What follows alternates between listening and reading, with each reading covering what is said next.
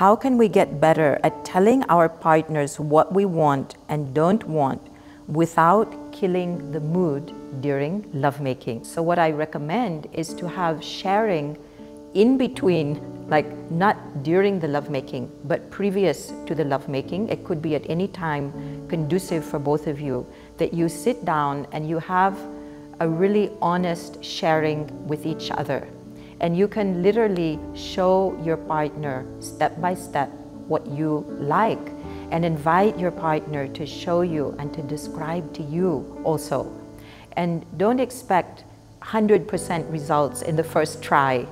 It's really important that we are very sensitive, very vulnerable with each other as we share about our sexuality, because it does tap into our instinctual nature. It does bring up emotions and vulnerability. So we need to find a very sensitive way of sharing and preparing ourselves for the incredible sacred act of lovemaking.